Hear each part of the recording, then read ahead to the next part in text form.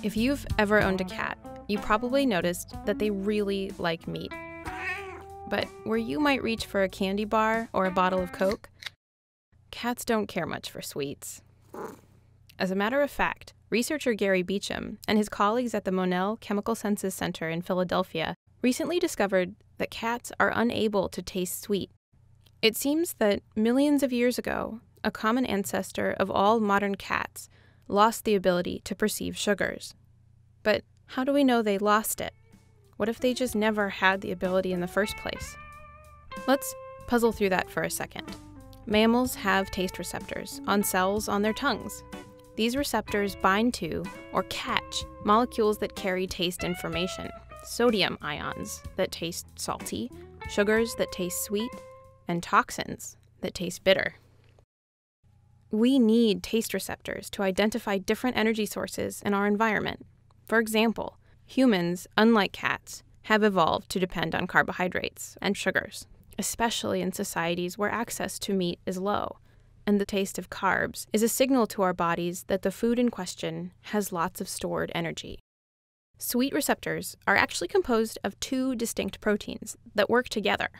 The genes that code for those proteins are called TAS1R2 and TAS1R3, but their names are not so important here. Both of our sweet receptor genes are fully functional, so humans have no problem tasting sweet foods. But the story is different for all cat species: tigers, lions, house cats, you name it. One of their two sweet receptor genes is broken, and they therefore cannot taste anything sweet.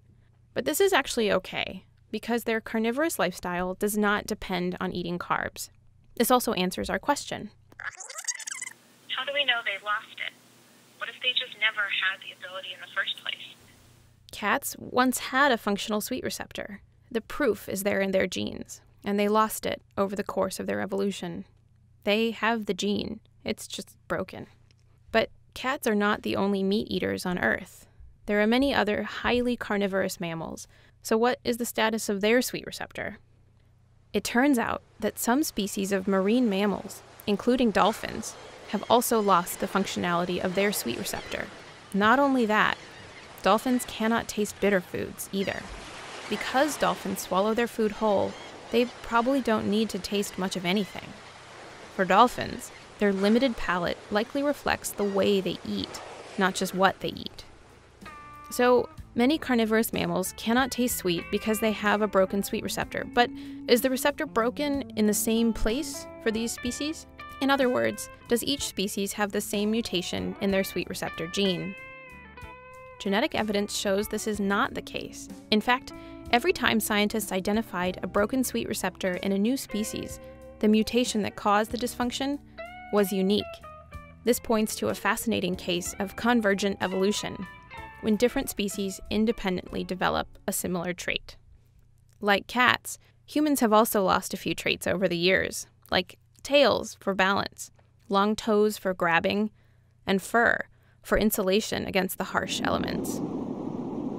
Our ancestors adapted to a world where they didn't need these traits anymore, while other traits like our massive brains and our upright stance developed in their stead.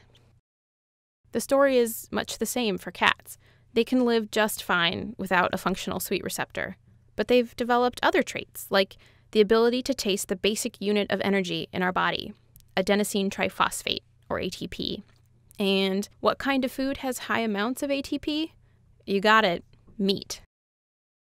So, I'll send you home with an easy do-it-yourself science experiment.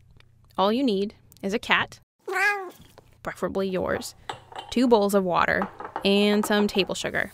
Dissolve about a tablespoon of the sugar in water and place the sugar water next to an equal amount of regular water. Let your cat decide which water it finds the most enticing, and keep track of how long it spends sipping the sugar water and how long it spends sipping the regular water. Tally up your data. Your cat should not be able to tell a difference between the two, and should spend equal amounts of time at either bowl. Have a dog? Perform the same experiment, and watch your dog go crazy for that sugar water. Yes, dogs still have a fully functional sweet receptor.